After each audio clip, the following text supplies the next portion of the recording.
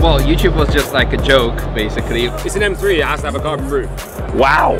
One gentleman's got 22 supercars and hypercars. This thing is going to be powered by a V10 R8 motor. It's day number 2. We're going to hit this Essen Motor Show hard and show you some more awesome, insane rides built by talented, passionate individuals and their teams.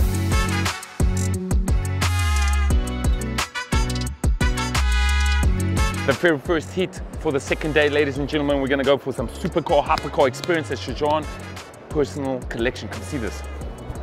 You good? Yes. We're just surrounded. It's kind of hard to just choose one. I've just been told that it's literally owned by one man, like one. Say hi. One gentleman's got 22 supercars and hypercars. What a blessed life. That is like ridiculously amazing. We're going to start out here in Aston Martinville. It is a V12 and it is 147. 147, number 147. Can you believe that? A lot of carbon fiber work right through the bonnet, around the accents, highlighted that bright yellow. It's crazy. And right next to that, we got a McLaren Senna. Now, listen, if I had this caliber of money, this is what I'd be rocking. For me, Senna is absolutely one of the best looking like cars on the road because they've worked the aerodynamic package so well and still made it usable. You could still drive this car every day. Yes, there's no sofas for seats, you know, it's a bucket seat, it's a performance orientated seat, but it's still usable. You could still rock it.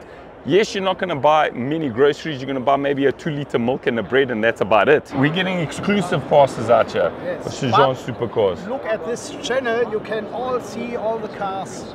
Yeah, because you want to see them driving, right? Yes. Thank you. We appreciate you. I'm going to hook you up. It's Soujon Supercars on all platforms. Go check them out. They do have live videos of these cars actually driving. And this car's actually got the most mileage. Why? Because the owner enjoys it. You got to drive it. Check his people. They even enjoying it. That guy trained for 2 weeks to come and enjoy this car.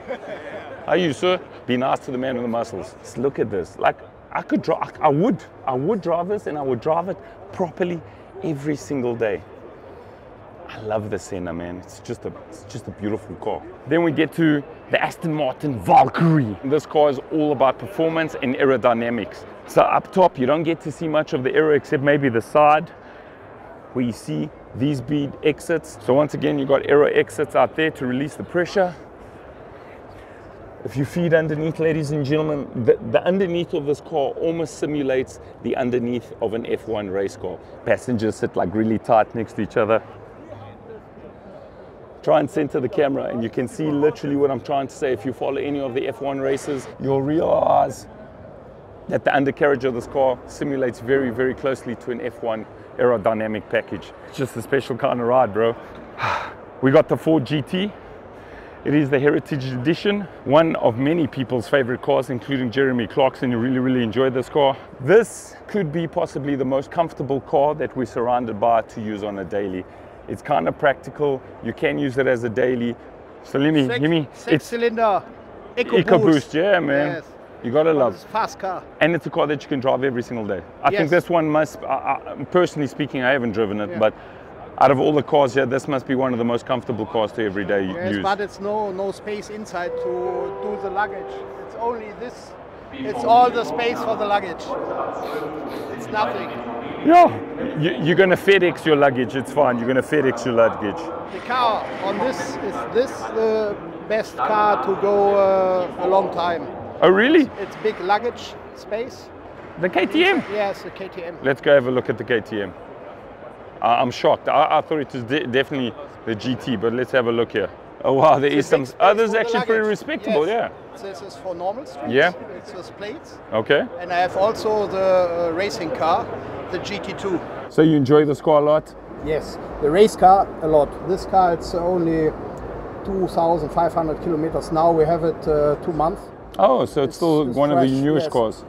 It's the first car from the factory we make for the streets. Wow. But the race car is the fastest car I ever drive. It's very light, it's 1,050 kilo, it's 700 horsepower.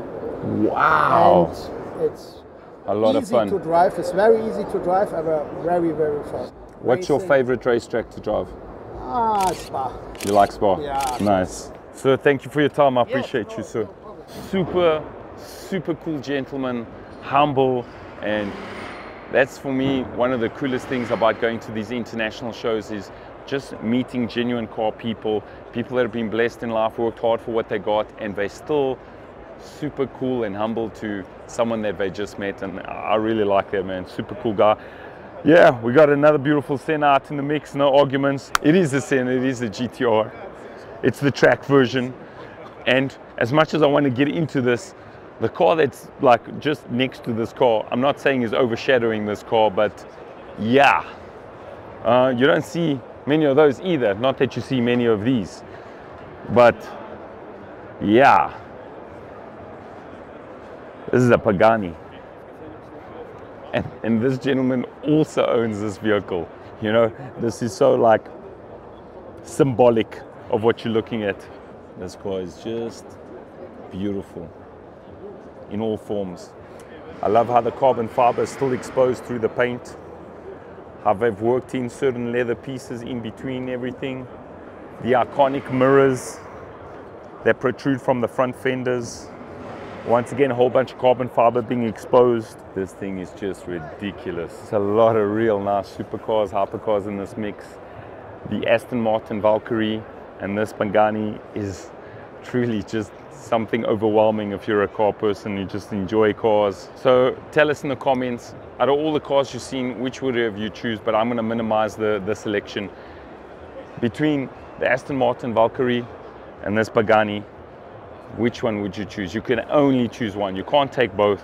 You could only choose one. Let us know in the comments which one you take.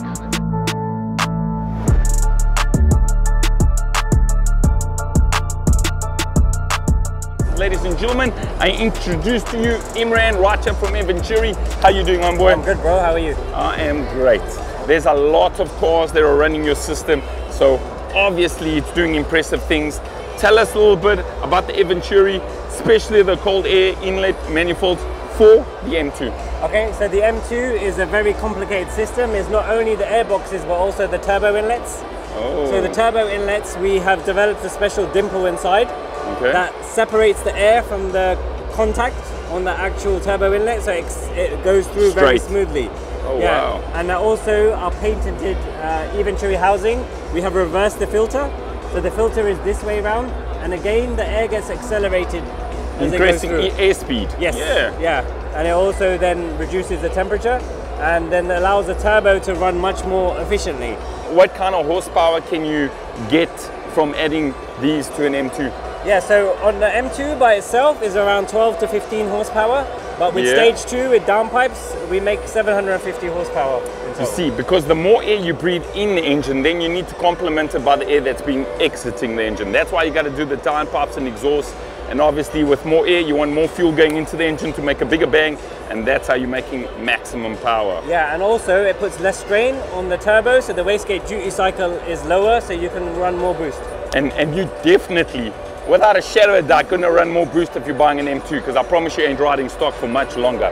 What is the oldest platform that you currently have on your books? Like, what's the oldest car that you're still manufacturing for? E46 M3. Just like that, ladies and gents. We call them 4 pipes back home, but that one has got a motor swap with a V8, and you're also doing stuff like that for the slightly older generation cars. Yeah, so that's a very popular intake for us. E92 M3 is a very favorite car of mine. I've owned maybe 5 or 6. I currently own 2 of them. Nice. And we wanted to make that carbon plenum essentially for us, and now we have maybe sold 2,000 systems.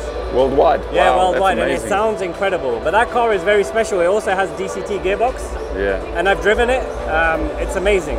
So it's a very nice car. I like E46s. I'm a pro drifter back home, and E46 lends itself to being a great track chassis as well as a drift car. Yes. So the newest cool things include a Lamborghini Urus. So it's kind of strange because I thought, you know, people that buy Lamborghini Uruses are going to keep it stock, but you obviously, you obviously find yourself a niche market and you're servicing it. Tell us a little bit about this. This is not just an air intake system, it's the air intake here. We've raised the lid here so we can maximize the space inside, and it also includes turbo inlets at the bottom that has our special dimplets in it. you know, you got to keep on evolving, right? Yes. There's always new cars and new products. What are you currently working now on as a prototype that's still yet to be released onto the market? So we're currently working on the Toyota GR86, Lotus Emira, Oh, wow. Ford Raptor, and also the Corvette Z06. So only more success going to go your way. Yes, we hope I so. wish you Thank continued. You, Thank you. Blessings.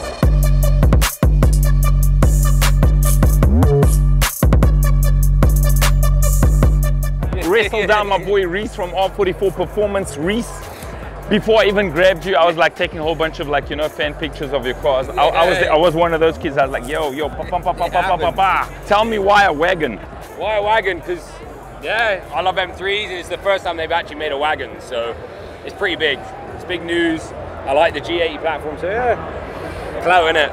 It's nice to have a wagon because you'll be the kid that's different from every other guy rocking the normal M3 sedan, right? Yeah, we've got a bit of everything. So we got the first single turbo, precision turbo, first right-hand drive car ever to have one, which is pretty Nice. cool. So we dropped the 2 turbos, put a big one on. It makes 800 horsepower. We haven't built the motor or trans yet, so that's next. And then we see 1,000. Not bad, no? 800 horsepower. Easy. On a wagon. And then we've got some CSF cooling, we've got all the hardware to support it, so we're not like running lean where we just put a load of power and then hope it doesn't blow up. These are all the employees that work out a warehouse in our office. Oh, so, wow, they got to sign?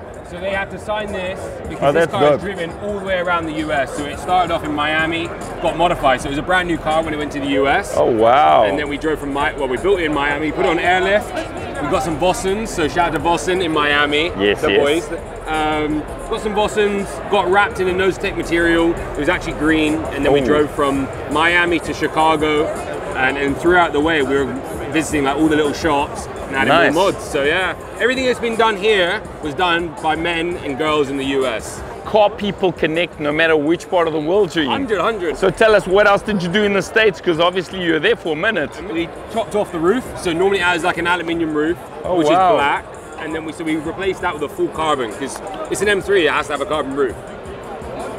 Wow. So how exactly did you, because you made that sound like it was a Lego plug and play, but it ain't no plug and play. Ain't no plug and play. That sounds like a lot of work out here. So shout out to the guys at IND, so a big OG in the BMW game, a company called IND in Chicago. Wow. Right? So they went there, we dropped the car for a week, they ripped it all off, cut out all the rivets and ripped it off, put a new one on. So that's been done. Interior, we've left it, we've got a full race wheel, we'll look at that. Oh, pretty nice. Cool. So like detachable wheel. We've got to be like, it's a street car, so we've done street racing, we've done everything. Like. Oh really? Did you win? The question is, did you win? $3 grand cash on the bonnet. Dollars? Dollars. Good money, baby. Yeah. That's good money right there. That's what I'm talking about. We've got like the tow strap, so if we ever fuck it up, we can tow it back out of anywhere. Which is really important when you're building fast cars. Yeah.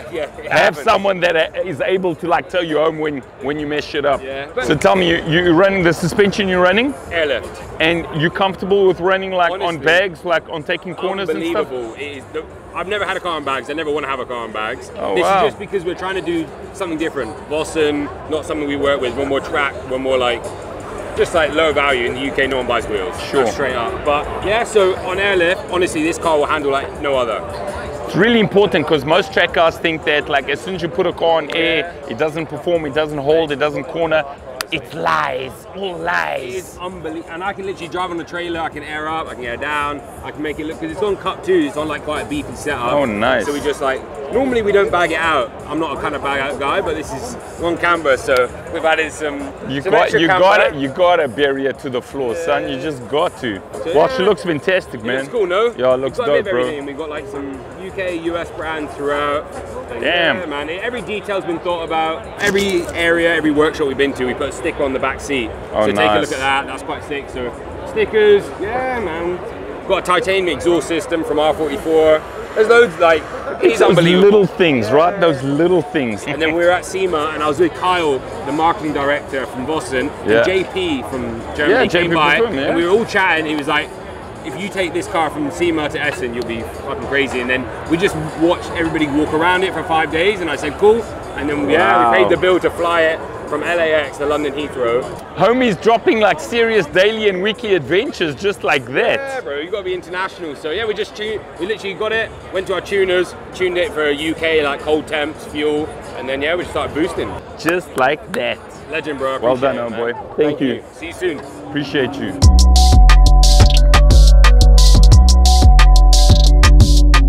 So one of the coolest, craziest cars we've seen here this whole time. It's a chromoly roll cage of a car that is being built around a Mark III Golf, but it ain't a Golf 3. Not in the slightest. It resembles a Golf 3, but this thing is crazy. The door usually is a complete door. This door has been sliced in half and only opens the top section. Very, very epic of the 90s, like the late 90s, but the crazy stuff's about to happen just like literally behind me. Ladies and gentlemen, this thing is gonna be powered by a V10 R8 motor. So it's still being built, it's not complete, but just look at that. I'm kind of guessing this car is gonna weigh under a ton, pace possibly just over, so maybe 1,100 kilos with a big V8 onto it. I'm kind of hoping it's going to be twin turbo. Yes, it is twin turbo because the turbos are just hiding over here. Let me show you there. It's not just one, it's two, one on each side. It's just a crazy, crazy build, and I can't wait for it to be completed because it's going to be mad.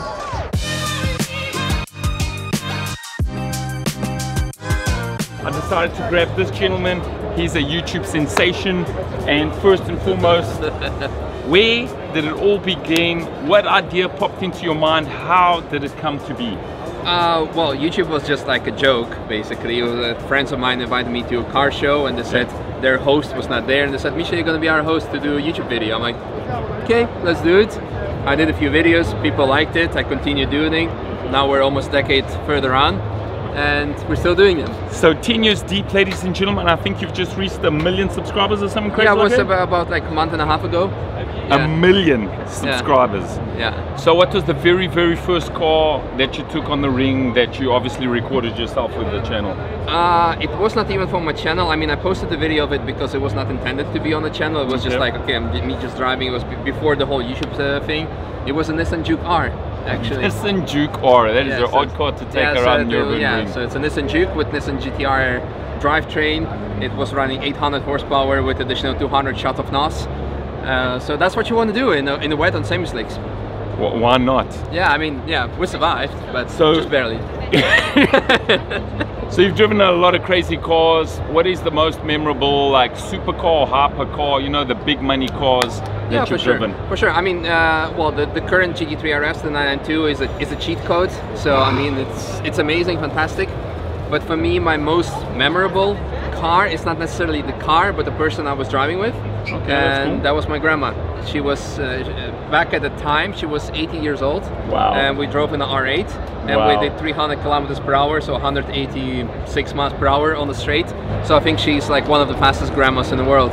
Nicely done. What car impressed you the most in the middle of the range pack? You know, like the MX-5? A Miata. Yeah, Miata. Why do the Miatas keep on impressing these people? Because Miata is always the answer. But why? You know, the community is like very strong and very protective, and I'm like, but why would you want to drive a Mazda MX-5 1.6, blah, blah, blah, blah? Because it's also like, it's a perfectly balanced car. It is, it's perfectly balanced. It brings out the driver's skill because you need to be skilled at it. You cannot compensate with the horsepower. Sure. You need to learn how to drive it, and the car control in that car is fantastic. It's amazing. What inspirational words do you have for someone who's just starting out? They're struggling a little bit, they're not getting the clicks, they're not getting the views. What words of advice you got? Keep on going, regardless what, because okay, I reached 1.1 million this year. Beginning of the year I started with 420,000, so 700,000 this year of gain alone. So you know, it takes you a decade to get there, and you're all of a sudden overnight success. So keep going, use haters as your motivators. They're gonna keep on hating you regardless, because if you're gonna walk on water, they're gonna say it's because you cannot swim. So just keep on going. And also, if your mom says, oh, but why, what's you gonna do with this? Do it. If you believe in it, keep on doing, do it for yourself. And if you one day can earn money with it, that's just a nice side. You're living the dream. That's one thing I say. If you're able to monetize your talents, and you're able to make a living doing something you love every single day, yes, man, you're literally living the dream. Yeah. Hit it up. Thank you for your time. Thank you so much, man. Just like that, ladies and gentlemen, it is the end of our visit. It's been 2 epic days, man. Mad amounts of cars, really crazy personalities, and a lot of networking and making friends with like-minded people. Be sure to follow our social media pages, including our YouTube, Absolute Motors. We'll be dropping and banging videos on the weekly, and this is how we're rolling with Absolute Motors.